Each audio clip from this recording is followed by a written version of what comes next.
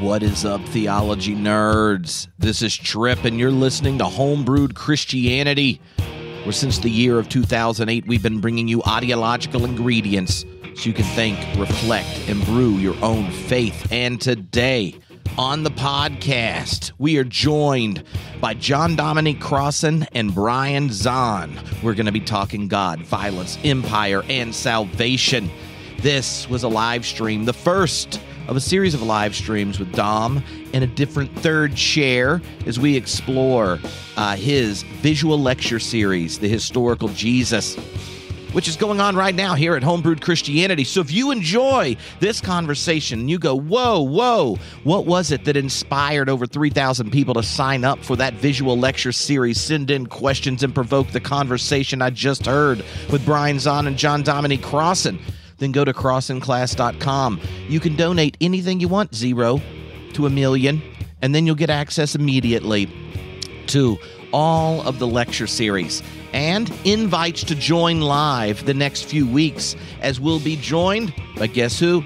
Brian McLaren, Diana Butler-Bass, and Jennifer Garcia-Bashal. Each week we'll be tackling questions from the over 3,000 people that are a part of this online community. You can hang out with them in the community Facebook group and all that kind of stuff too. So head over to crossanclass.com to join the fun. Now, before we hop in, I want to let you all know that pre-sale tickets are live right now for Theology Beer Camp. I messaged the people that signed up on the website that said, tell me when tickets go on sale. And we've only got like 30-ish, maybe a few less than that, of the pre-sale tickets. And then we'll start announcing who's coming, prices go up, and all of that. So if you want to grab the cheapest ticket right now to come join us October 17th and 19th in Denver, Colorado, then head on over to where? theologybeer.camp. That's a website, theologybeer.camp. Grab your ticket and get ready to come nerd out with your geek out. Me, a whole bunch of scholars, a whole bunch of podcasters, live music, tasty beverages, and all the goods all wrapped up in an exciting weekend this fall. theologybeer.camp. All right, here we go. It's me, Brian Zahnd, Dominic Crossan, on the podcast. Enjoy. And so that's why my friend Brian Zahnd is here, one of the only people who managed to visit me in Scotland while I was there those 3 years because of the COVID. Someone who has joined the live stream before where we got excited about J.R.R. Tolkien, my nomination for a new canonical text, but also a church planter, preacher, author, and such. So, but maybe before we get going, Brian, maybe you could introduce yourself a bit just to let people that may not be familiar with you and those that are excited to engage a lot of Dom's work that haven't hung out in the part of the church you're in. Yeah, thank you, Trip. Yeah, I'm Brian Zahnd. I am the founding pastor of Word of Life Church, and I've been the pastor there for 42 years. And my roots are in the Jesus movement. I'm a Jesus freak, and I've just stayed on the journey. I'm also an author. I've published, I think, 11 books in the last 15 years. Most recent being The Wood Between the Worlds, and so that's what I do. That's what I'm about. Awesome. Well, now, one of the things we thought would be a good way of kind of setting up these conversations is move them in a number of different parts. First, to let Brian kick things off with the kinds of questions and ways Dom's work has impacted, the questions he's wrestled with and such, and allow him to kind of share that, Dom to interact with it, and then we'll get a conversation going. And I've been organizing the 97 questions that were sent in this week by topic and picking ones related to, organize them by topic that I thought, these will be fun topics to throw out and see how Dom and Brian discuss it. So, but if you're on the live stream presently, feel free to drop questions in. You just put the word question in front of it. That way I know it's a question and y'all aren't just talking amongst yourselves. But yeah, so take it away, Brian. Tell us kind of your relationship with Dom and his work and the kinds of questions that have that you've wrestled with? Yeah, well, first of all, this is a delight. Dominic Crossan. I mean, I'm encountering him, at least, as it were.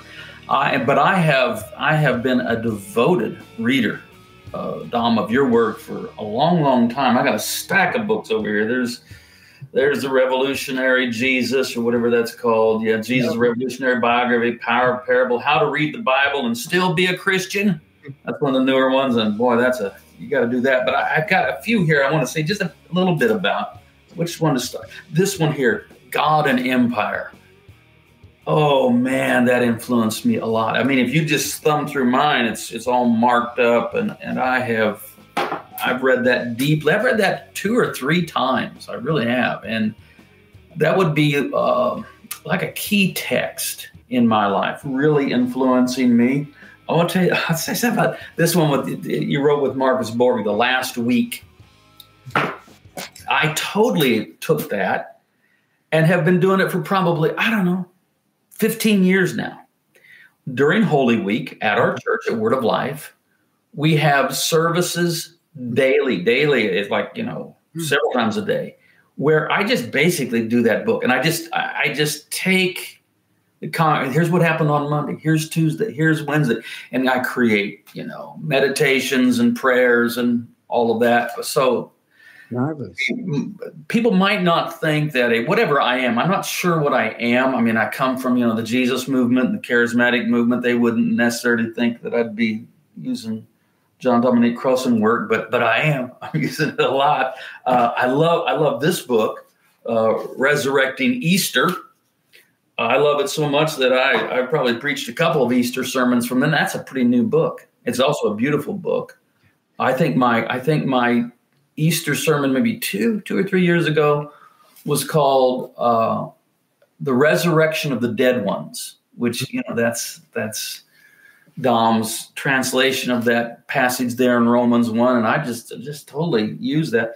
And then the last one I want to mention, maybe this is one I'm most interested in, maybe have a little conversation about, is Render Unto Caesar. Okay. I read that one carefully. I've read all that I have read of Crossan's work. I've read carefully, and I've read a lot. This one, this is the book where we're trying to, how do we engage with culture? Do we demonize it? Do we canonize it? We read Luke Acts, and we see, and I'd never noticed this before, but in fact, Luke can never bring himself to bring any kind of critique. All the Romans are cast in the best light possible. Luke cannot bring himself to tell us, oh, and by the way, they finally chopped his head off. He's not going to tell us that. Yes. The last word is unhindered. Nobody hindered him. Well, until they cut his head off. But other than that, but then you have, Revelation, where culture is, at least Roman culture, Roman Empire, is certainly demonized. Mm-hmm. This is the realm of political theology that I engage in a lot, and I never am comfortable. I mean, I write a lot on it. I speak into this a lot. I get asked to do this a lot. And as far as my political theology goes, every time I hear myself speak, I find myself disagreeing with myself. Yeah, but I don't know that I really believe that. So I can't ever find my perfect balance on that. But this book helped me, and I liked it. And the question I have, though, and I don't know if I'm supposed to ask a question, but I guess I can do what I want. I'm talking right now. Is I think it is possible to read Revelation not merely as, okay, the Romans have been killing the Christians, and just hold on a bit, and now Christ will become the killer. He'll repudiate the Sermon on the Mount and come kill Romans. I mean, I know you can read it that way. And I know, that's some of the worst readings of Revelation, in my opinion. It is possible to bring a nonviolent, because I'm committed to Christian ethic of nonviolence. I mean, I'm committed to that. I think it's possible not just to jettison that book, but to interpret it in a nonviolent manner. I've done some stuff with John Baer, Orthodox scholar, along in that world of interpreting Revelation nonviolently. Now, look, I don't know what the authorial intent was. John the Revelator, did he really? Maybe he did. But maybe he did anticipate a violent divine response as the solution to the problem. But, I mean, once the text enters the canon, it's no longer under the pure jurisdiction of the author. Now it becomes, the possession of the church, and we interpret it. So I in the present American context, I am tasked, just because where I'm situated, I'm trying to pull people away from a conflation of their Christian faith with the American empire. And the book of Revelation is very helpful text in doing that if you can interpret it properly. But that also requires me to find a nonviolent interpretation. So I teach it all as symbol. It's all symbol, And so, yes, the white horse rider is going into war, but he wages war not with a sword in his hand, but from his mouth. And he's already drenched in blood before he goes into the battle. And I play with it like that. I say, look, I think I'm among those that have been slain by the word of Christ and then raised to newness of life. So anyway, let me just close this little opening bit by saying I so appreciate your work, and I have never read anything by Dominic Crossan that I didn't benefit tremendously from. So, and I think some people that kind of know me might find that surprising. One little anecdote. In my most recent book, I quote Dom, and one of the early editors said, "Well, could you find someone else who says something similar?" I said, "I might, but I'm not going to." So there. Oh dear. Okay, Brian. Thank you very much. Let me take a look at it. To start with a small point, I would not jettison this book. I'm not going to say I'm happy it was put in. I would, if I had to vote for it around, the year 350, I probably would have gone with those who would voted against it. But I would like to have our brutality up there where we can see it, rather than have it, I live about half an hour from Disney World. I wouldn't want the Bible to be like Disney World, all beautiful, peace and love and joy. That's what I like about the Old Testament, that you see the vision quite clearly, and you see ordinary people, not bad people, working like mad to avoid the vision. Mm-hmm. It means they get it. It's not that we're deluded with all this stuff. So in how to read the Bible and still be a Christian, I watched a pattern going through the entire Bible, which probably biased me towards the reading of this. I think you're absolutely correct, and I think the majority would probably go with you. Most scholars say they can find that Tom Wright once said to me, but it's all symbolic. Yeah, but so is the Sermon on the Mount very often, but they're very different symbols. And I think people have read the symbols. So, but at least your point, I think, is not a minority at all. I'm probably in the minority by saying this is intended to... I had to explain to myself why it was so violent. It wasn't enough to interpret it as I did. Mm-hmm. You quoted it quite right. God, the Romans did this to you. God's going to do it back. Why is he so violent? I mean, he's totally wrong.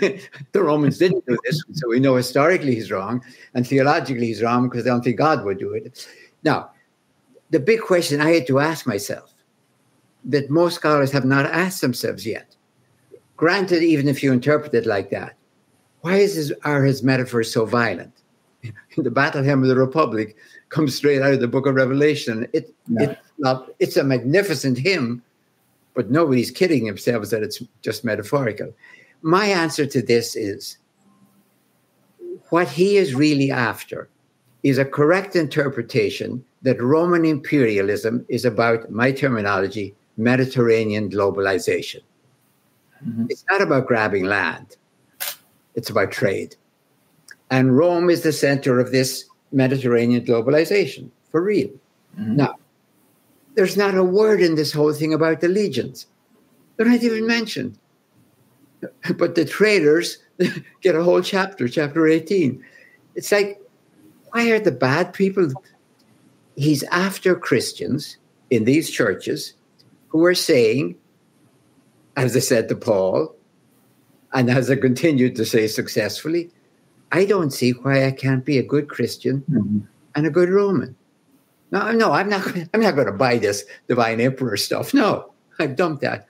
But, if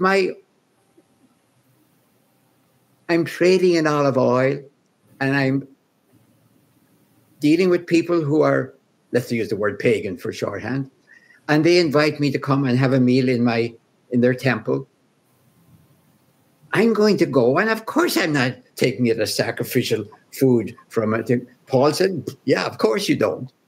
John is horrified. Recognizes the nose of the camel is already inside the tent with trade. And he's right. Darn it, we know that today. Let's not talk about globalization as imperialism. Let's talk about it as open trade or something. So John, rightly or wrongly, as I read it, is trying to paint you a picture so bad that how could you even dream of having anything to do with the Roman Empire? It's totally fictional. Rome did not slaughter Christians, but I can't find a Christian in that whole apocalypse who basically isn't probably dead in heaven as a martyr. So my interpretation is that he paints this horribly brutal, awash in blood Roman Empire and counter awash in blood Jesus, so that there's no in-between. He doesn't want the in-between people, whom Paul knows all about, who say quite rightly, what's wrong with going to a feast in a temple, which is where rooms are for rent, of course. It's got nothing to do with the God.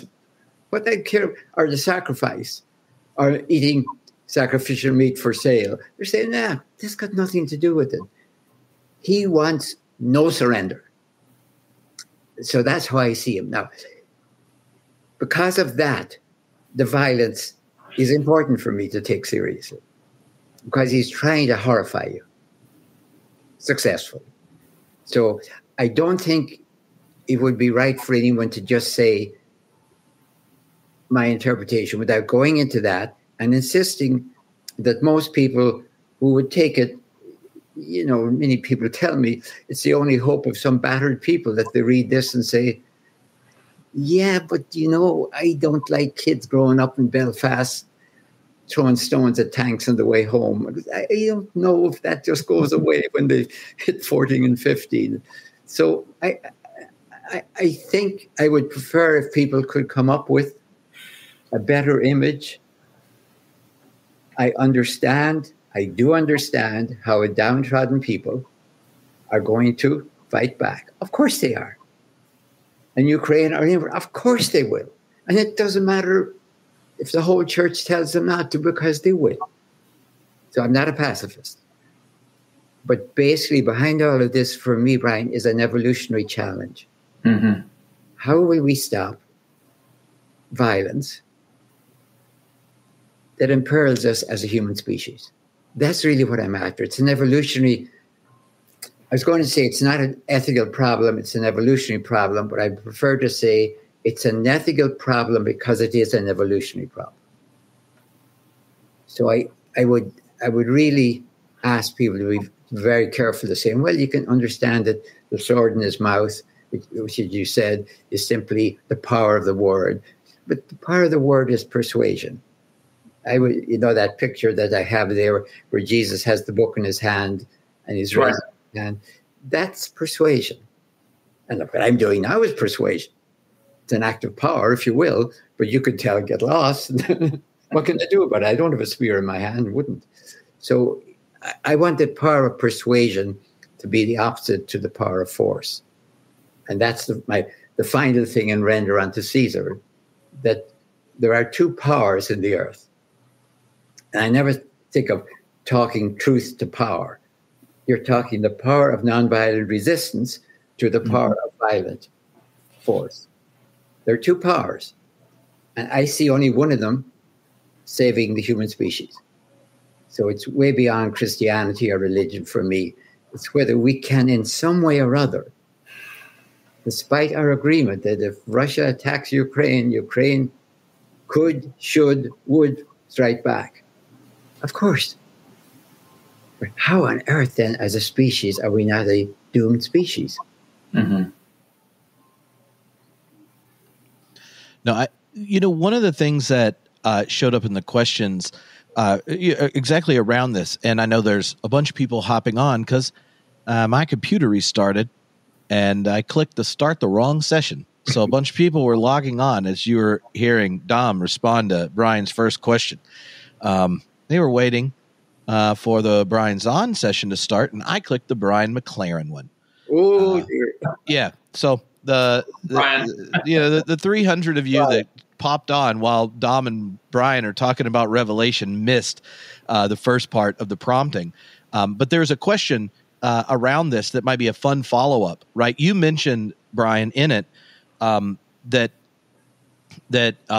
throughout Dom's work, that conflict of power in something like The Last Week, or then how you read Scripture, like how do you stay a Christian and read and continue to read the Bible?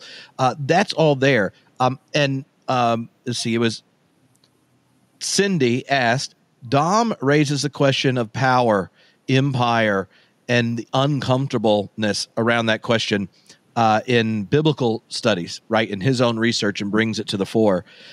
Brian has raised it to the fore in a congregational context where the habits of reading for imperially compliant religion exist in a different form. And I wonder how they would understand the other's position and what it's like to read against domination systems, from each other's perspective. And, knowing that was what you raised first, Brian, maybe share a bit about how, right, like where a publisher's like, can't you footnote someone else when you're raising these questions? But, those are in books where for your community, you're pressing right around these issues. Like, what do we do with the tradition? What do we do with power? What do we do with violence? Can you kind of share your own experience of that and what it's like to then watch people in other disciplines, like academic ones, that ask those questions but have a different constituency and a different framework for negotiating it? Yeah, I think I agree with everything that Dom just said. I agree with all of that. The difference between us is simply I'm not a scholar working from the academy. I'm a pastor that's working with a congregation, and I have more hope. I'm not going to remove the book of Revelation from the canon, but I think it has to be. And by the way, I would also, maybe I would have voted. I probably would have voted, let's not put this in the canon, or at least let's issue a disclaimer at the beginning of it. Cancel culture. That's just like, can we interpret this symbolically here? Let's not try to be. So I don't have any choice other than to help people interpret and read the book of Revelation in a way that many have not, because it's been hijacked by those that want to use it to legitimate all kinds of state violence that America is. One of the things I try to do the most is try to get people to see that America is not a kind of biblical Israel, but a kind of biblical Babylon. And then already there, you see where I'm coming from, that's my general stance. And so I am prone to be very critical of empire. And dang, you're partly to blame for that, Dom. You wrote the book, God and Empire, and it influenced me. And so if I have to work with the book of Revelation, and I do, because I can't just pretend it's not the close of the canon, and then you get the left behind crowd that wants to do everything with that, then I don't have any choice, I don't think, other than to bring to fore a nonviolent interpretation of the book of Revelation. And this is what, people like John Baer, to a certain extent, Tom Wright, and others have been doing. There's some others. Michael J. Gorman, I think he does really good work with that.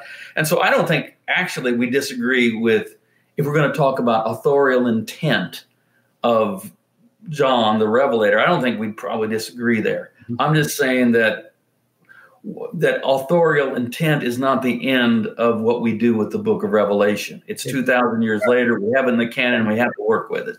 That's fair enough. One thing that might help you is, for example, if you use that term globalization to really touch home, why is John clearly not focusing on tradespeople? Mm-hmm. Why is that his big thing? And where are the legions? I mean, if you're talking about the Roman Empire and you're against it, let's say, surely you'd mention the legions. Aren't they the bad guys? So you could go into that, and that links directly with imperialism is about globalization. The British knew that. It had nothing to do with just grabbing land. It had to do with trade, basically. It has to do with a McDonald's in every city on the planet. It really does. I mean, it's not trade in a benign thing. It's the form of imperialism that really works best. So that's one thing. One other thing I'd like to say. On the one hand, I've never had the responsibility of giving a sermon on Sunday and having to live with those people on Monday, Tuesday, Wednesday. What happened to me? It's the real deal. Oh, yeah. I have no experience of that. So here's the limitations of my experience. From, in round numbers, when I left the monastery, let's say in round numbers, 1970 to 1990, I was writing within scholarship for my fellow scholars, but the Roman Catholic tradition demanded you take a degree in theology, a doctorate in theology, before they let you near Scripture. You couldn't get a doctorate in Scripture. First, you had to get a doctorate in theology. They were right, I think, by the way, because we're dealing with theology. So for 20 years. Now, that means I was always talking to the guild of scholars, but I was watching out of the corner of my eyes. Now, what happened in 1995, after the Historical Jesus came out, which really was written for scholars, it really was not written for normal human beings. The fact that it didn't have footnotes was on the... That was got out of the cage, though. I know, but what happened all of a sudden, I get a call from my editors, do you know you're going to be dump? Can you go on the road and preach it? I'd never done any of that stuff. I started in the 90s getting invitation from churches. Mm-hmm. That was not my plan.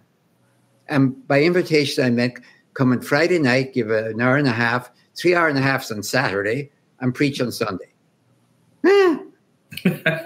I hadn't preached for 30 years since I left the priesthood, honestly. It's almost exactly 30 years. So I was invited to do it. Now, the only thing that forced me to do is to be very clear, because I didn't write a book. I had to talk for a half hour, an hour, and then give a half-hour question. That was the pattern. It forced me to be clear, succinct. And then if you get on television and you have 5 minutes, you have to be even more succinct. But I was saying the same stuff. I never, ever dumbed anything down. Mm-hmm. I really didn't. And I kept getting invited. I ran up 1,000,000 miles with United, which was lovely. Honestly, Brian, it wasn't in my plans. I loved it. I really did, because I could see the value of it. But I didn't have what you had to say. I would come for the weekend and be gone. But it kept up for 20 years or so, really. And we until COVID stopped it. So I was always talking in church, and I would say to people, if I'm a heretic, then you have to explain to me why there are so many congregations out up there that invite me. I don't have an agent, for example. I had no agent. I get an email, would you come? Sure. So I was watching very carefully what was happening out there, not from your experience, but from a different experience all across the country. So something was happening. I was basically giving them, theology is for me the transcendental meaning of history. So put bluntly, you begin with history. If you begin with theology, then you can say anything you want and go off into superstition. So theology, the transcendental meaning of history, which means, of course, interpretation. Meaning doesn't jump out at you. Now, I wasn't into spirituality from that because I spent 19 years in a monastery and I knew all about spirituality. I took it for granted that spirituality depended on theology, and that bad theology gave you bad spirituality. But that was my experience. And it was not, honestly, it was not my intention. Had that stopped, I would have gone on writing for my scholarship, and I probably would have argued, the methodology of the historical Jesus, the life of a Mediterranean Jewish peasant, intended, talk about authorial intention, to raise a huge question about methodology with my colleagues. It certainly didn't do that. But that's my own experience. People wanted to hear this. Yeah, amen. And you're an excellent communicator. I mean, you're just gifted with that. So, if I see you on video or documentary, you're always very articulate, and so there's little wonder why people invited you to come speak, because you're good at it. But they weren't afraid of it. Honestly, right. It wasn't like I was saying a certain other stuff for them. Just like, I didn't do the footnotes and all of that, but they were getting history. Mm-hmm. They were getting the theological meaning of history. And sometimes people would say, well, do we have to know all this stuff?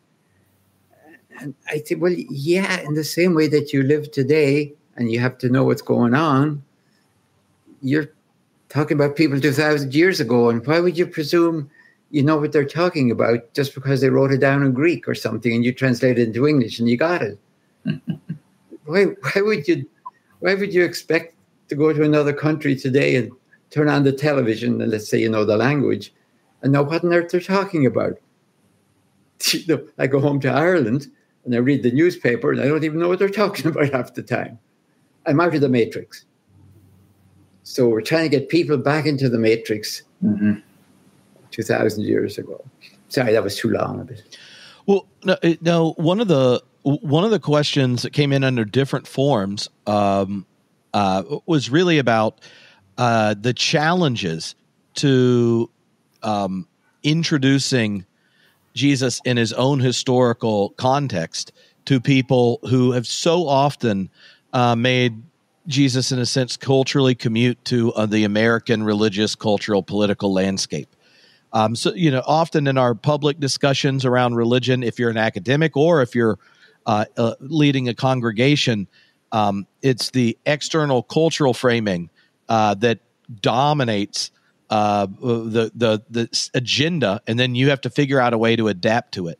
One of the things both of you have done is use the historical matrix of Jesus to make his proclamation, how he's enacting the kingdom of God, and such weird enough to confront our own context.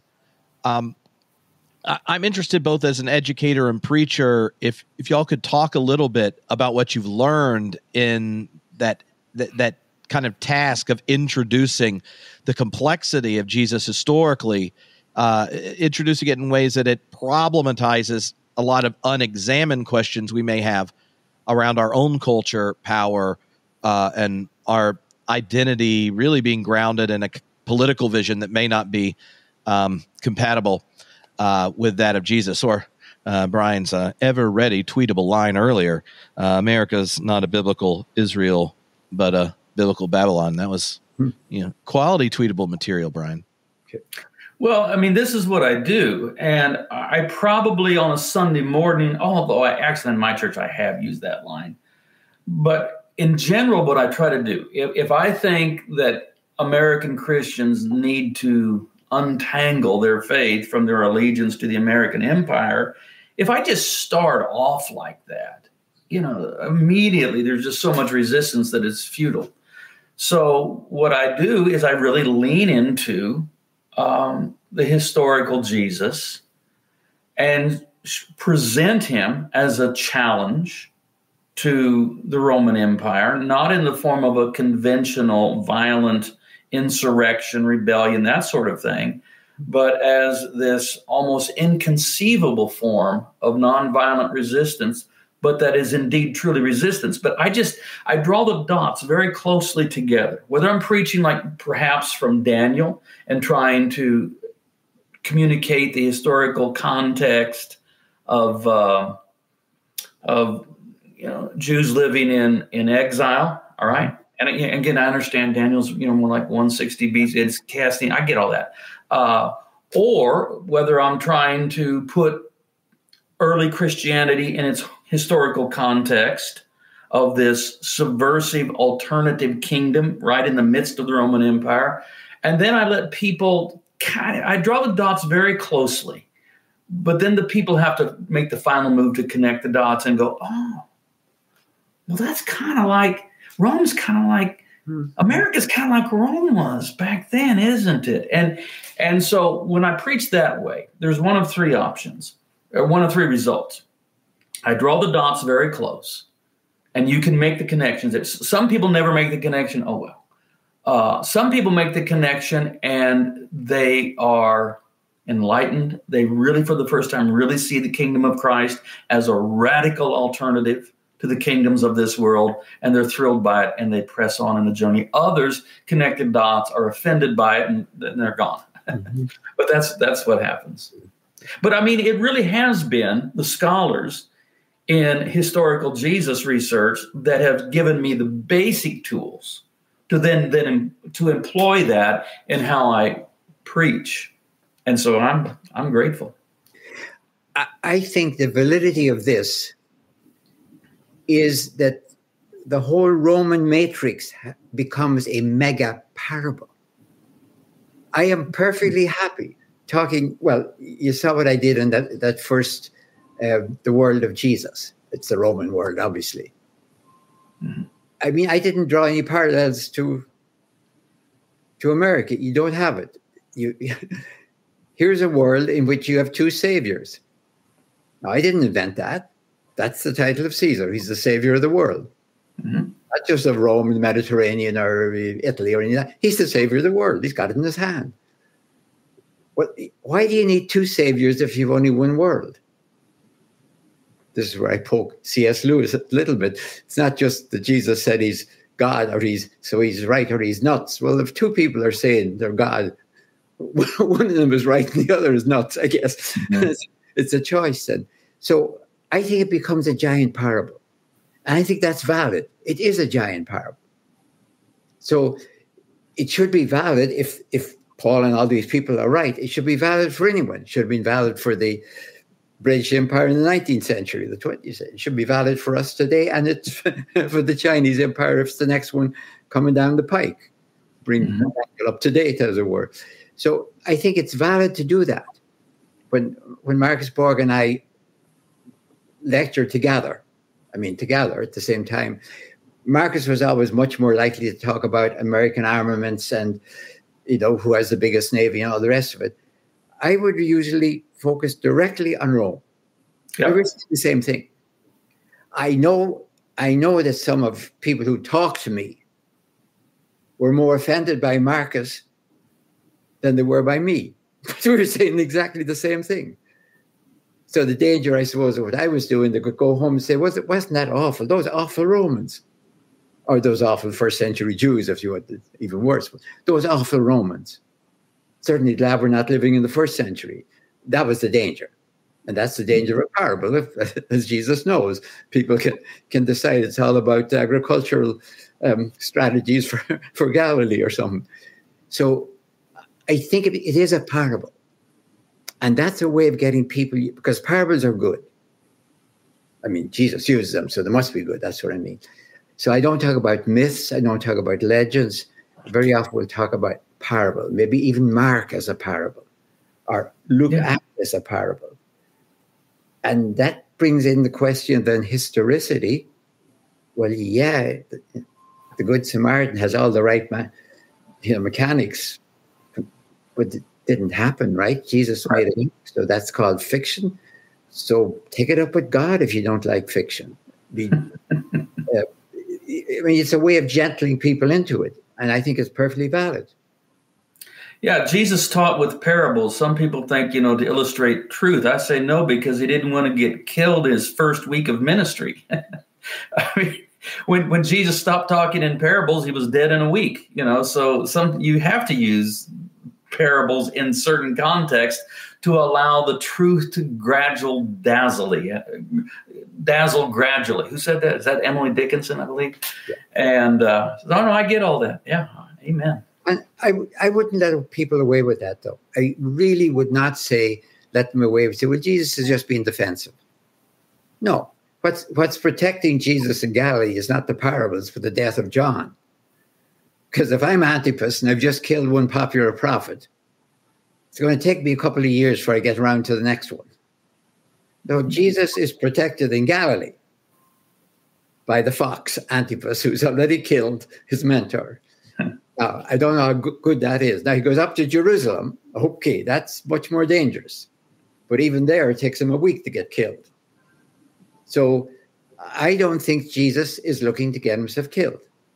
Though I don't think so either. I think, though, that the use of parables is not merely to illustrate truth. It really is to invite people to finally make the connection themselves. Because with his inner circle, those that have definitely already committed to him in secret or in private, he will explain the parable to them. But to the masses, he leaves it in the parable form so that they can try to make the connection of what the kingdom of God actually looks like. Yeah, and I would be, for myself, I would be careful there, because Mark has his own view of parables, as we know.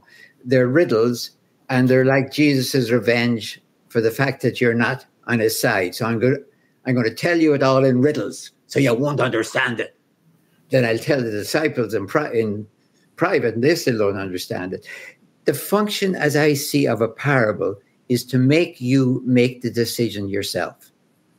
That's the only justification I can see for the genre. But that's the whole thing about the kingdom.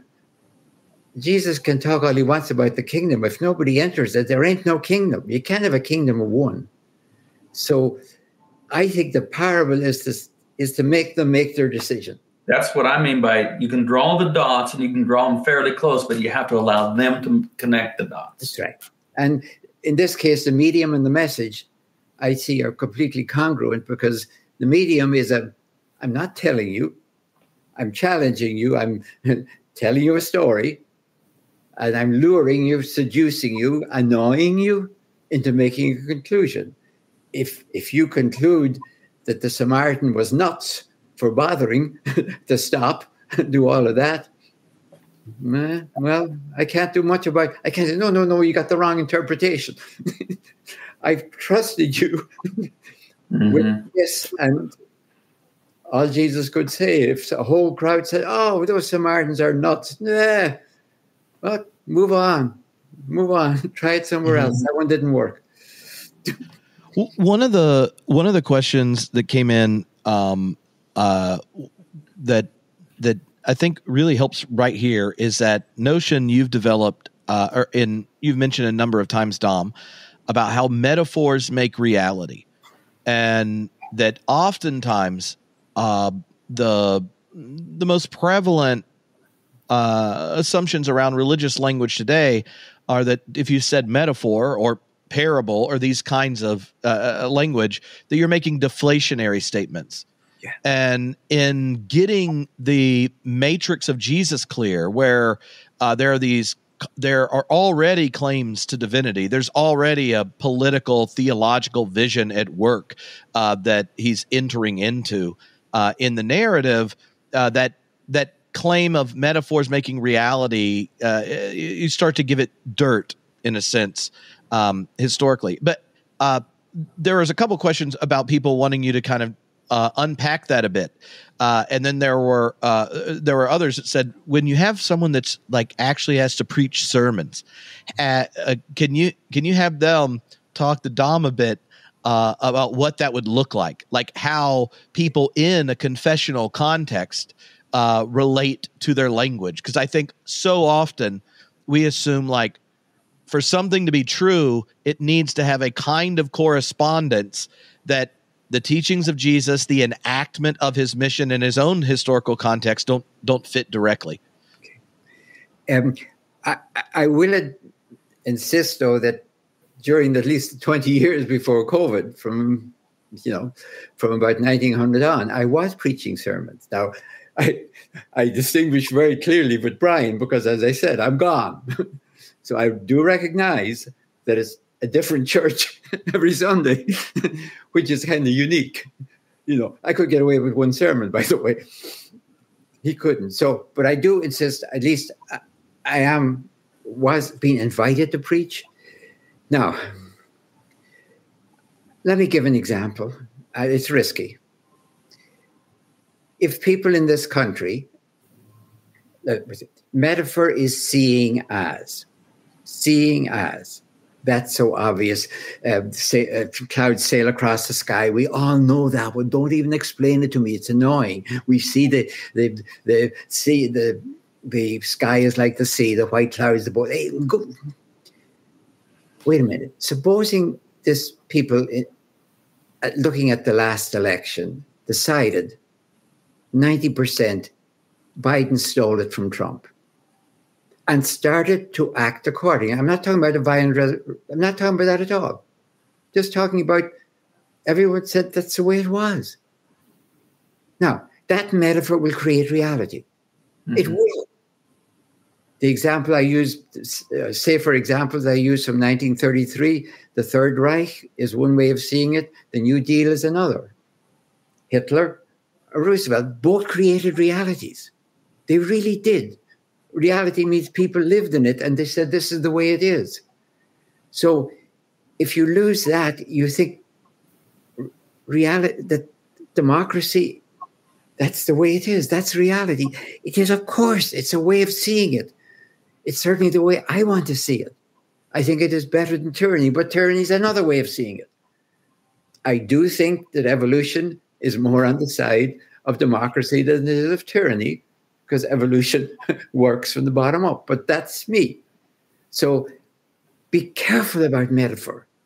You're creating your own reality. And if you don't see that and think, well, it's just a metaphor, I think you've lost the meaning of existence. I don't even know what to say, because I remember way back in the when was it?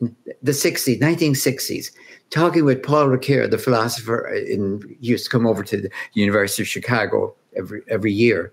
And he was entranced with metaphor, and we were talking about parables and all the rest of it. And I was pushing him. He kept saying that metaphor changes reality. He was all for the parables of Jesus because they change reality. And I pushed him. I said, yeah, but they also create reality. He didn't like that. But then I said, but your book is going to be called The Rule of Metaphor. That's a metaphor. You haven't got out a metaphor by talking about the rule of metaphor. So I could never get him to say it creates. Maybe he thought, well, that means we can make up anything we want. Of course we can make up anything we want, but we don't get away with it. That's the point. We can make the world up any way we want and live in it, and good luck and see if it works. If it doesn't work, then you better get another metaphor before you destroy yourself. So the metaphor of escalatory violence that we've been working with is kind of, now we're beginning to see the cost accounting for it. So I would want to say metaphor creates reality. Please walk very carefully. Yeah. I don't know how the real question was, how can you do that in the pulpit? Well, I would try to do it with people. I would try to show them how it works, not how it works in the simple way. Go on. Well, no, I was just thinking even earlier in Brian's example about how during Holy Week, the book you and Marcus did the last week, they'll use that to kind of set people in that context, right? And the normal questions that show up in Holy Week are all too often about debating like literal factual debates about X, Y, and Z. And and not the reality that the conflict of two very different pictures of what the divine's realm looks like, and an invitation to participate in the one that bears a cross and yet God resurrects. I mean, that is a conflict of metaphors that are making realities in conflict. And I think too often we get hung up on questions that become adventures and missing the point. And then those often that think they're taking the most conservative stance are in doing so protecting themselves from the very radical claim of the gospel that's going on. And I imagine that's what the questioner was getting at. I mean, what do you think, Brian, in your kind of in your context of kind of putting to the fore the way the metaphorical reality that's being claimed, in a sense, in the Passion story? Preaching in its best iteration is a form of storytelling.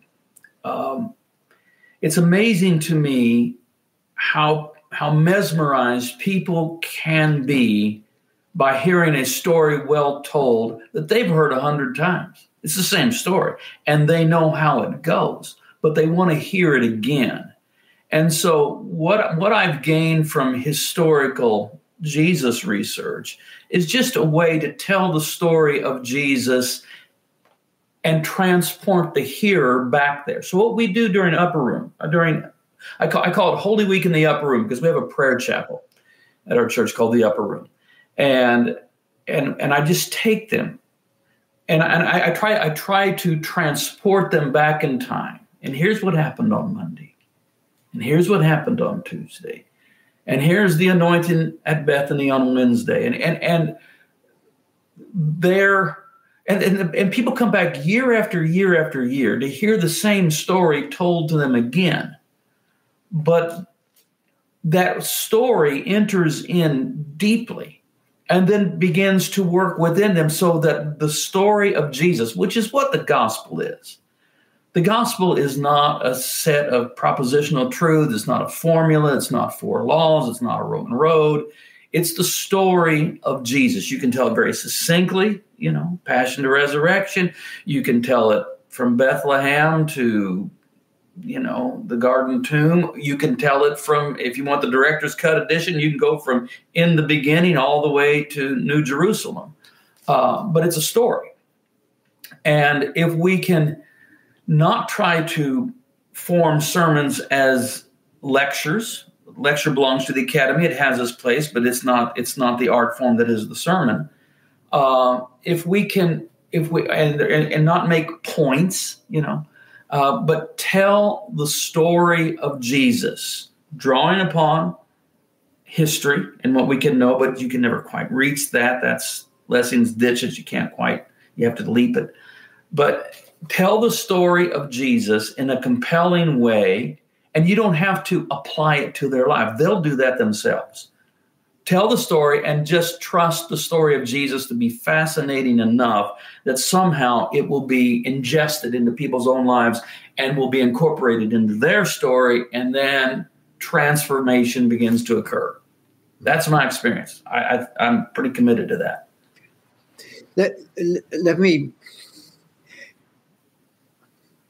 I'm thinking especially of what I did in the world of Jesus. I mean, Sarah and I, as I mentioned, went to huge trouble to try and get to Axiom. It's a pain. It ain't on the main travel circuits. Because I wanted to see the site that was like the birth of Augustus, if you will. Not it's like going to Bethlehem. It really is. If you want to see what we're talking about in the first century, this is what you're up against if you're claiming Jesus is the savior of the world. This guy brought peace to the Roman Empire.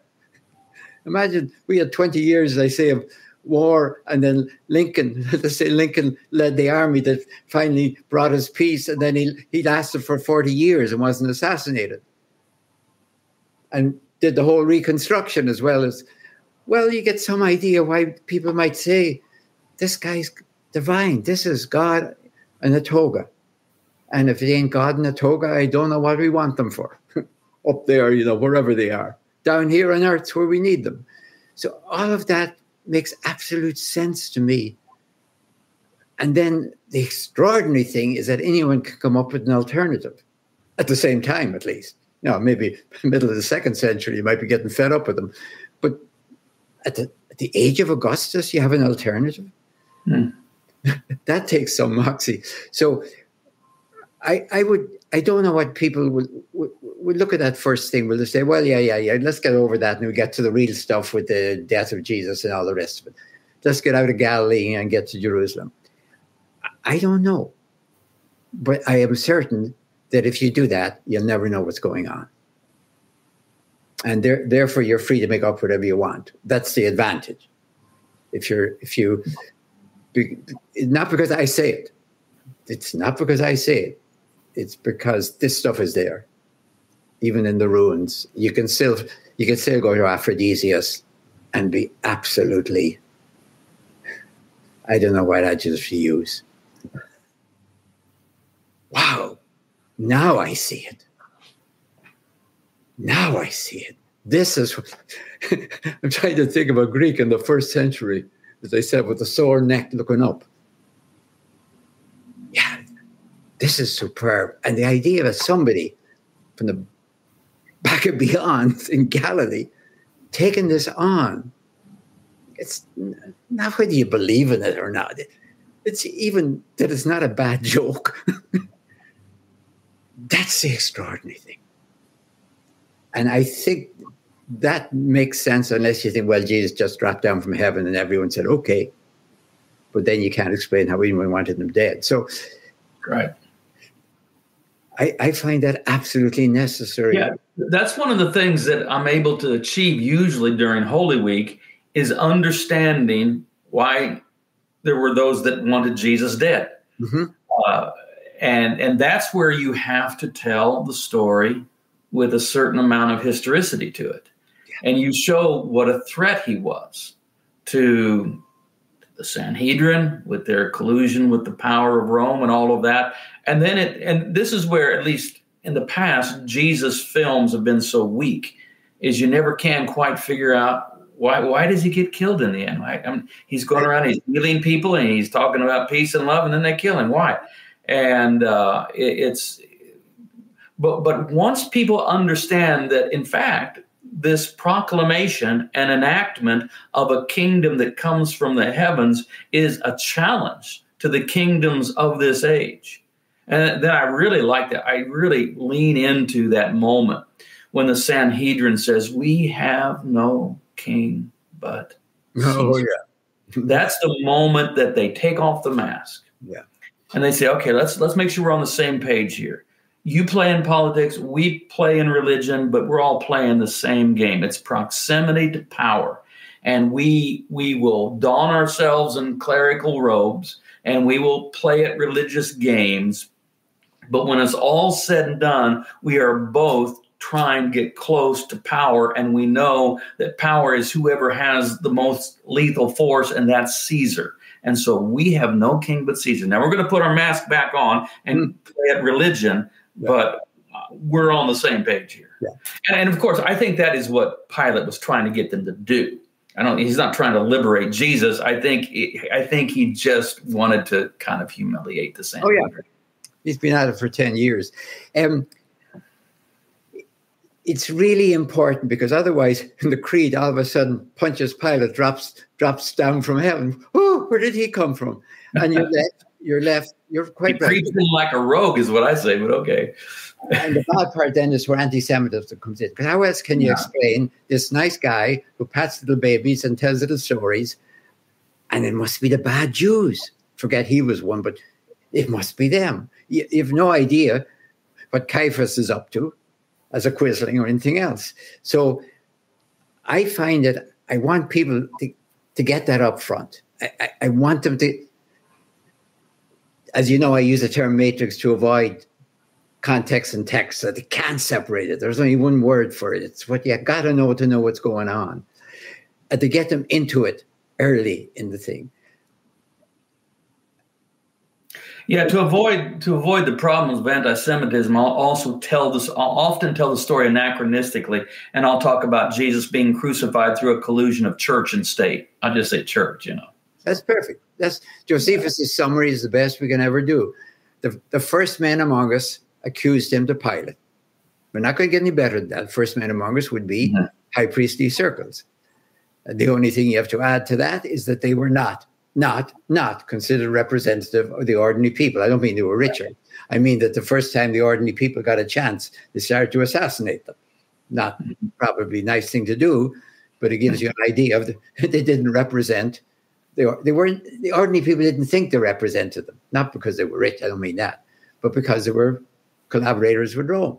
Yeah, and they knew that. They knew that, and therefore the whole temple had become a seat of collaboration rather than the house of God and everything else. So if people are ready for that, then the question becomes, which we touched at, how did he last so long? Not why on earth did he get killed? Yeah. Why wasn't he killed by Antipas? And I've suggested one answer for that. John's death protects him for X number of years. Or did he go up to Jerusalem? That's the question we'll be asking in the third lecture. The third lecture, yeah. Did he go up to get himself killed? In which case, why did it take a week? Why didn't Pilate do it by what we call Palm Sunday evening? And you could make divine, reasons for that. I know, but basically, that raises the question: did Jesus? Well, he's also not staying in Jerusalem at night. And the first time he stays in the proximity of Jerusalem at night, then he's arrested. Exactly. You can watch him. That would be my argument, not reading Jesus' mind, as I said, but the crowd protects him during the day in the temple. That's a good old mark. Every night, get out of Jerusalem, far away. I mean, there's a full moon, but people disappear in dark streets and they just disappear. So get out. Everything I see him doing that I can see is trying not to get killed. Yeah. I think my interpretation is he's invited to Jerusalem. I imagine them, I don't know this, but I imagine them saying, if you're serious about this kingdom of God, get out of those dumps up in Galilee, come to where the action is at the Capitol. This is where the important stuff get done. Come to Washington, as it were. Yeah, you can sit here in St. Joseph, Missouri, and call yourself the president, but at some point you got to go to Washington if you're going to make that claim. If you're going to claim to be king tacitly or however, then eventually you got to go to the Capitol. And if you walk around Washington saying, I am the president, the Secret Service will ask you, what exactly do you mean by that? Yeah. If you're just, say, well, I'm just a little president of Missouri, fine. But be careful in the Capitol, because and be careful at Passover in the Capitol. We have zero toleration. So I would hope that none of this makes people think, I have to be an expert in this. No, you really don't. You just have to know the common sense of what was going on at the time. And there's people who will help you do it. Mm-hmm. There really are. And you don't have to be a scholar. I know enough scholars of the classics that make me never want to read them again. Sorry. One of the questions that came in under different shapes was really around the collision of visions between the world, symbolically there in the picture of Caesar with the globe and spear and the one Jesus pierced, and how that contrast that you laid out, Dom, was rather sharp. But that contrast is not something that's often familiar when you think of popular accounts of the kingdom of God or of justice or salvation, that the horizon of the picture of God's work is so much more narrow and individualistic, that while there may be those macro powers at play in the present, when it goes to reintroducing the vision of Jesus and the kingdom he proclaims, the religious vision he's conflicting with is one that tends to be more narrowed to thinking about personal salvation, afterlife, these kinds of things. And so, knowing that there are a number of questions that around that, especially from two of the churches that said, "Oh, we love the first lecture in this conflicting thing," and yet most of our church probably thinks salvation has to do with individuals escaping eternal conscious torment, not like joining God in a redemptive and restorative form of justice. So maybe if you could kind of unpack that contrast, Dom, and then Brian, like how you see that challenge playing out in congregations where these kind of more narrow, personal, individualistic framings dominate. Two things fast. It's ironic because I suppose one of the most famous quotations is "God so loved the world." Now, if God loved the world, of course, I'm in it. So I take it for granted that's fine. That includes me. But I don't start by saying, which the local church puts on bumper stickers, God loves you. Yeah, it could love you, but not the world. But if I start with the world, it includes me. If I start with me, So I will emphasize that. God loves the world. Also, the book that you mentioned, read on Easter.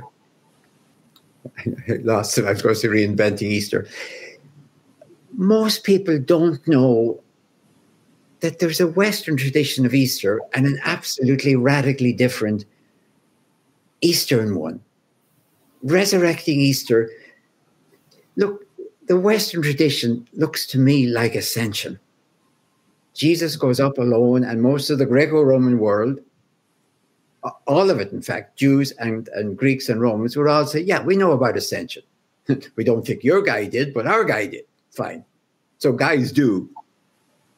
Now, there's this other vision, resurrection, which is about responsibility and accountability for the whole world, that finally there's cosmic justice. Ouch, not just justice for me, but for the whole world. Wow, that's when I see the Eastern tradition, and it has to be Adam and Eve. You can bring in others if you want, but Adam and Eve, I thought those were the bad guys, the problematic things. God's taken them out by the hand. Mm-hmm. That means, how can resurrection be for the whole human race? The anastasis is nekron. That's plural in Greek. And if you say it in English, resurrection of the dead, you might mean the dead one, Jesus. Because dead for us can be, singular or plural, as it were. He's dead, we're dead, they're dead. But the Greek tradition, I can't even take it literally. How can I imagine Jesus coming out from where with Adam and Eve by the hand? How do you take that literally? But if you take it as a metaphorical vision of cosmic justice and accountability and responsibility and consequences, not punishments, I find it's almost a description of where we are. So I don't know how to get away from that. And that again was experience. I didn't know all this stuff until we started around the year 2000 going all over in search of Paul. That's what we were doing in Turkey. We weren't going there for Byzantine stuff. That just was there and we couldn't avoid it. And we began to think, wait a minute, how come the whole Eastern tradition, Sarah and I kept going over by ourselves 2 weeks before, and we go to Romania, we go to Cyprus, we go everywhere. And finally got the whole Eastern tradition is like this. So anyone who's talking about resurrection and imagining Jesus coming out of souls, we're just talking about the Western tradition. I don't even know how to absorb that fully into myself yet. Yeah, I have found that you can preach all of this on a Sunday morning in church. I don't know how to do an Easter service anymore without incorporating an Orthodox anastasis icon. And I walk people through it. I said, look, this is one movement. You see the fluttering of Jesus' robe as he's descending, the gates of hell following in the form of a cross, the broken locks and chains. He's grabbing Adam and Eve, Adam and Hava, humanity and life by the wrists. You know, they have no choice in the matter, and he's pulling them up out of their graves. And then you have the issue in the general evangelical world of you have personal savior, and I understand this comes out of revivalism. This comes, you know, you have a baptized continent, and everybody is a de facto Christian, and you have this impulse. Okay, but shouldn't we actually have some intentionality about our faith? Shouldn't we actually live it? And so you develop this language of personal savior, but it very quickly degenerates into private savior. Yeah. And so this has been a lot of my work, is try to understand that salvation is a kind of belonging. Jesus talks about the kingdom of God incessantly, rarely uses the word salvation. Paul talks about salvation all the time, occasionally refers to the kingdom, but not too often. But the point is, they're not talking about two different things. They're talking about the same thing, and that salvation is understood not as an individual, personal, private transaction between me and God, but as a belonging to God's alternative society that Jesus calls the kingdom or government or reign and rule of God. And I don't have any difficulty preaching that. Now, it takes a while for people to get it. You have to kind of be persistent at it and creative in how you do it. But I would say most of the people that belong to Word of Life Church here in St. Joseph, they understand that now. And they came, most of them, not all of them, but most of them came from some version of evangelicalism, but they understand salvation as a kind of belonging. Yeah. Yeah, that's nice. And the images are important for me. Mm-hmm. In one sense, I knew this stuff from the Eastern Fathers. I'd read it, and it sounded lovely stuff. But, you know, it was like, honestly, I didn't know what to do with it. People call it mystic. Fine. You could let it drift away until you go into these churches and see this. Mm-hmm. And it struck me, especially, as you know, in my own, again, it's autobiography, because Marcus and I were running a board crossing pilgrimage every year to Turkey, okay? 40 people. And we were seeing these Byzantine stuff during the day because we had to, even though we were talking about Paul. But at night, each of us do a half-hour lecture before dinner and the wine. Now, you're going to talk about Paul and the resurrection, and you've just seen this thing? I couldn't avoid it. Yeah. I don't want to let on. I knew all this. I didn't know this stuff. And it was the two things hitting. You were in Goreme and Cappadocia looking at this stuff in the church. And that evening, I want to talk about Paul. And of course, I want to choose that evening to talk about 1 Corinthians 15, of course. Because I don't think it would have happened otherwise. I don't even want to say this is scholarship. This is like being hit over the head with a mallet. Don't you see it? How can you not see it? And then we start watching for it in other Byzantine churches. Yeah, I can tell you that people seeing it, it's transformative. And that's why in our church, we have a whole series of icons that you see on the platform. But what they are is they are the modern icons out of the Lviv school. Ours are from Ivanka Demchuk. And this is a young school. This is the school of young artists in Lviv, Ukraine, who operate within the traditional theological parameters of iconography, but are not necessarily limited to the Byzantine style of art. Okay. So the essentials theologically are still present, but it doesn't look like it's, 1,500 years old. It looks like, I see how this is also simultaneously contemporary. And if people out there haven't discovered the work of, just Google Ivanka Demchuk, and then there's others, but she's the one I know. It's tremendous stuff they're doing. And I don't just mean it's beautiful art, although it is. I mean, it's theologically compelling, and I really love what they're doing. And I don't know about this, so I want to hear more about it. I mean, I think you'd be very interested. I really do. Yeah, I'm going to have you send me that reference because I want of the places that were on our list that we didn't get to for obvious reasons. Ukraine was high, but we were in Turkey, so it was just across the sea. So we get to that. That's no problem. We take 2 weeks before we do our trip to Turkey and just go to Ukraine. So Ukraine was always the easy one, so it was postponed, unfortunately. I still, I'm terribly regretful. But very often we were there in May, and very often it was right after Christmas, Easter and Christmas. Easter, I mean. For example, in Belgrade Cathedral, when you walked in, this is the Sunday after their Easter, there was a red carpet going all the way up towards the iconostasis, and then there was the loops to guide you up. And there on a stand, there was an icon. It was a modern icon, but it was a classical icon, just copied in modern times. And everyone who came in during the service, where they wander around during the service, as you know, would go up to it, kiss it, and touch it with their head. Okay, I did my head, but I didn't do the kiss. Okay. So this was modern, obviously. And in the little church the church in Cyprus, Platos, where we stayed, our driver told us that at Easter Eve in the church, they had the priest outside. Let me think about it. No, the priest, I think, was inside the door, holding the door, and the strongest person in the village, a big guy, pushed in, and she thought, as you know the story, she was asked, "Why is that? That's so unfair." And we were always laughing. They were reenacting.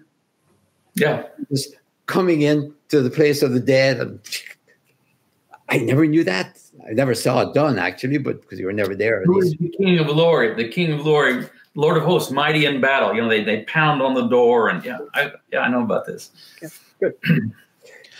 Okay, so this question is jumping ahead. It was submitted on week 4's agenda, but y'all both brought it up, and you get the contrast here as well too.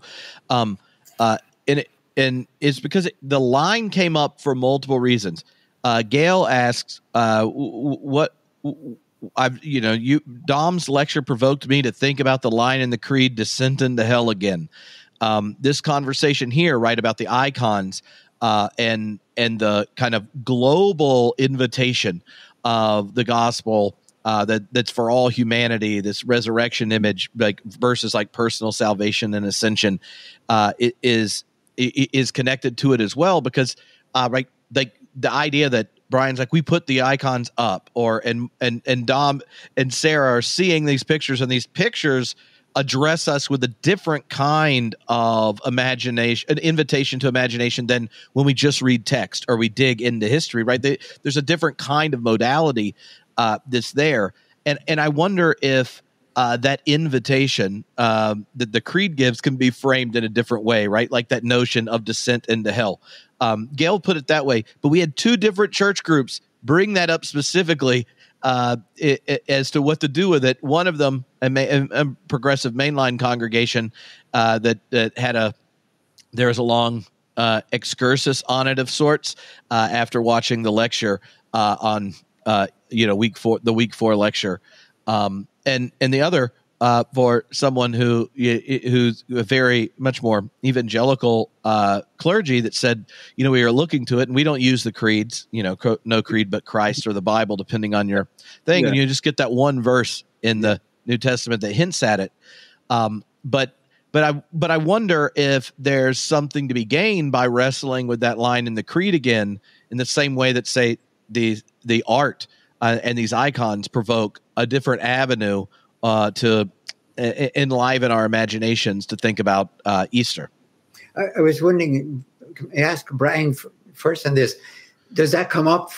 Has that come up for you, the creed, or is it just not operational? We confess the creed every Sunday, and we use the line "descended to the dead."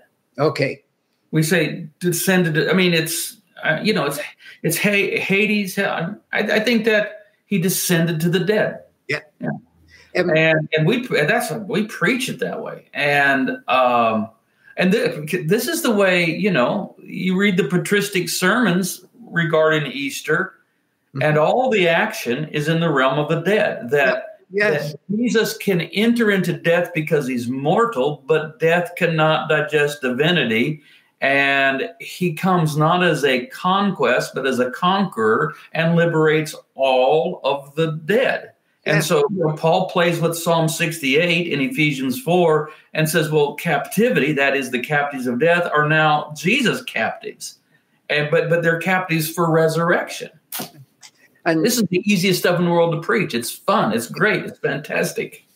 And again, watch what happens. I mean, in the beginning, we were talking about Hades. It's the place of the dead. It's not the place of punishment. Right. Good old Hades, the guy, he's the gatekeeper. He's got a job. His job is to hold the gates, keep people in. Now, keep Jesus out. Jesus comes right in, as you said, and flattens him. It probably says, don't take this personally, just you're in the way. So the real fascinating thing is when the Latins came along and had to translate Hades, and they translated it as hell and painted themselves into a theological corner. Exactly. Which drove St. Augustine wild almost, because another bishop asked him, well, look, if Jesus liberated people from hell and nobody gets out of hell according to our theology, then maybe there'll be nobody in hell on the last day, because hell is a place of punishment. And you can see in the iconography eventually, Hades, who's a strong, burly, bearded man, becomes replaced by this horrible demon. Satan is taking over, but nobody gets out of hell.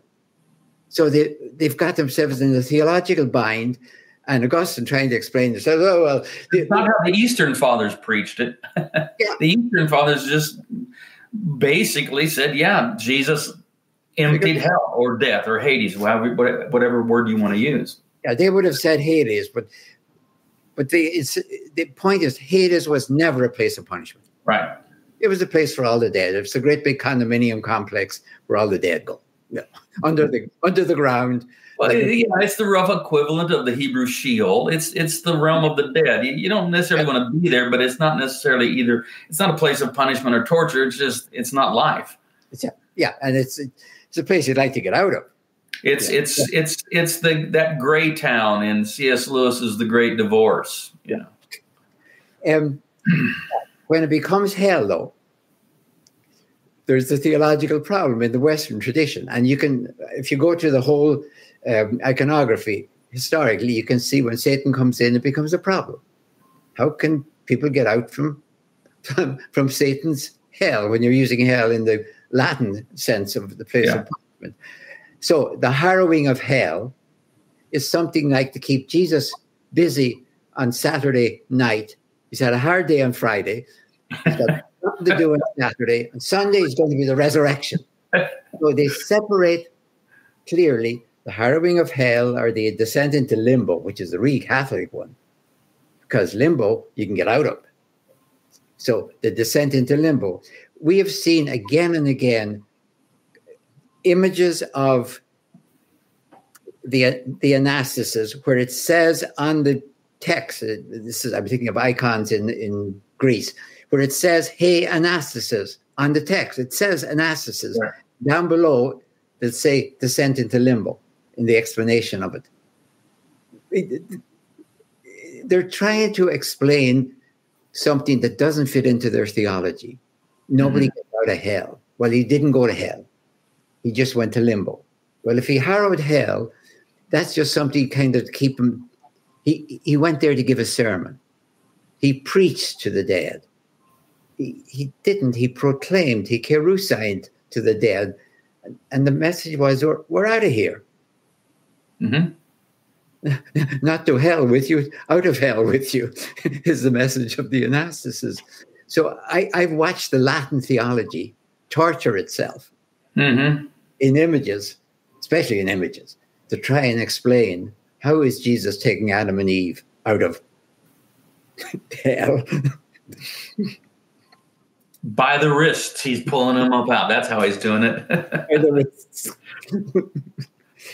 So, okay, I will do one more question here. And this one, I think I imagine it's directed towards Dom, but I'm not 100%. Well, I mean, towards Brian.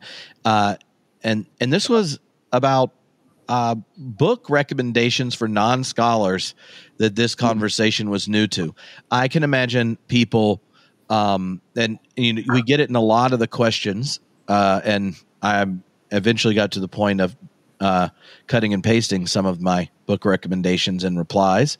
But one of the things that you see is, like in your own work, Brian, is church planting and being a part of the Jesus People movement and that kind of evangelical charismatic space, and your own relationship both to historical Jesus research thing. Then you talked about a number of Dom's books at the beginning, and then also this kind of reconnection to the broader part of the church, where the Eastern Church, so many of the anxieties American Christianity is built on were resolved years ago, in this kind of like bigger, richer, more cosmic account of the faith.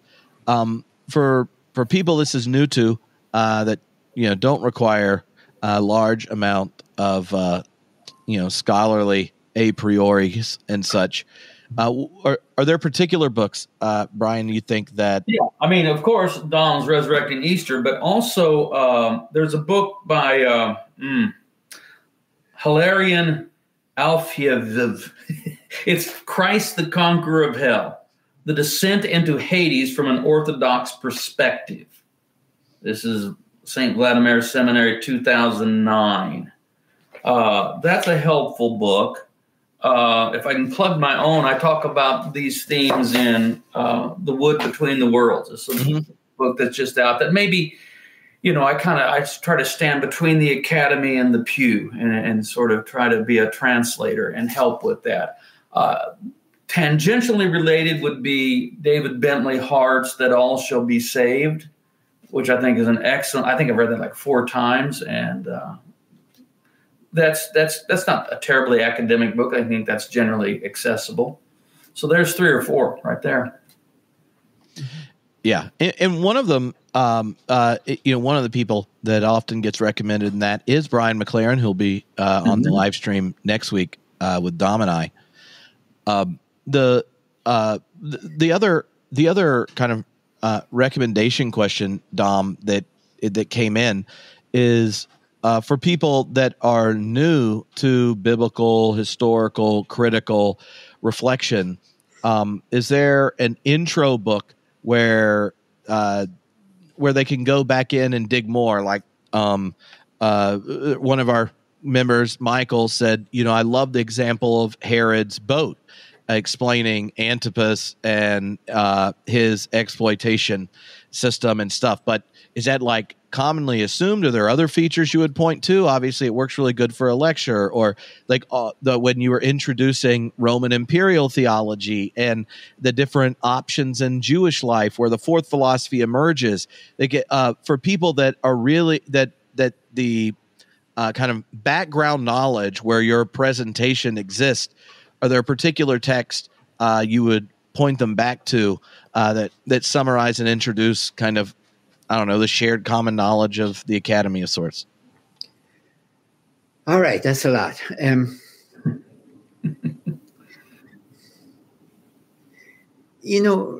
People should read Josephus. I mean, I don't know how to get around it. I mean, I don't know, honestly, another scholar who emphasized the fourth philosophy as nonviolent resistance. I just don't know it. It seems to me it's all in Josephus. It's not a discovery. It's there. And he speaks through gritted teeth about it. He hates it worse. People go to war. That's what happens. Well, this nonviolent resistance against Rome. I think it was invented in Judaism. Nonviolent resistance I'm talking about, not nonviolence. I mean, it's not enough to say Jesus was nonviolent. Rome loved nonviolent people, gave them medals, sent them back to Galilee. It's nonviolent resistance. That's in Josephus, if Jesus never existed. They were experimenting, I think the Pharisees actually, between 6 CE and 66. And that's 60 years, which is typical, between 2 great onslaughts by the legions. What are you thinking about? Waiting for the next one? Some people are trying to figure out, is there another form of resistance? So I don't know. I wish I could say, well, somebody else says it. I don't know it. I saw it in Josephus. The book that was most important for me, look at the title, The Power of Images in the Age of Augustus. The title says it all. The Power of Images in the Age of Augustus, filled with images. Look at the images if you find the text. I don't know anywhere else that you get it that way. It gives you the whole propaganda of images, and it's part of the reason why I'm using images now. So in that sense, I don't know of a shortcut. Yeah, the only ones that come to my mind that, well, people have thanked me if I recommend, which, there's always that distinction. I recommend a lot of books, and then people are like, oh, that was actually helpful. Warren Carter has a short book that was called like the Roman Empire in the New Testament, because he pulls out a lot of the direct quotes from correspondence between Roman people and the kind of political theology of Rome, and then from Josephus and such. And Richard Horsley had one book that was, for a more general audience. I think it's Jesus and Empire. Yeah, that's a good book. I've read that a couple of times. Yeah. Almost anything by Richard. Anything. I've read everything he's written, I think. He was saying it way back before people were saying it. Yes. Absolutely. Yeah. I just that the smaller one that he did, I've had people not find painful when they go read it. The Jesus and Empire, it's let's see if I can find it. It's Jesus and Empire, the Kingdom of God and the New World Disorder. It's a subtitle. But yeah, it's a good one. Well, well, thank you, Brian, for hanging out with us and joining the conversation. This has been quite a bit of fun. Thank you all for all the questions. Remember, everyone that's a part of the group, we'll be back at the same time next week. Brian will be here. If you have questions. The other Brian, even though when my computer restarting, I started the Brian session for next week. I was trying to get in, and I couldn't get in because you'd sent me the Brian McLaren link. Oh, no, I sent you all the correct link, and then my computer started doing auto update, and you're like sitting there with it slowly going, and I'm like, oh no, what's going on? So and then I'm like, I got 2 minutes, and then I hit start, and it was the wrong Brian. But he'll be here next week. Reply to any of the class emails with questions. It is helpful if people do name what session it was. Like there were like 90 some that were, this is for session 1. Some of them were specific, like, oh, I want to hear Brian and Dom talk about this. Others were like, here's stuff on the lecture and things. So feel free to send more follow-up questions if you have them as well.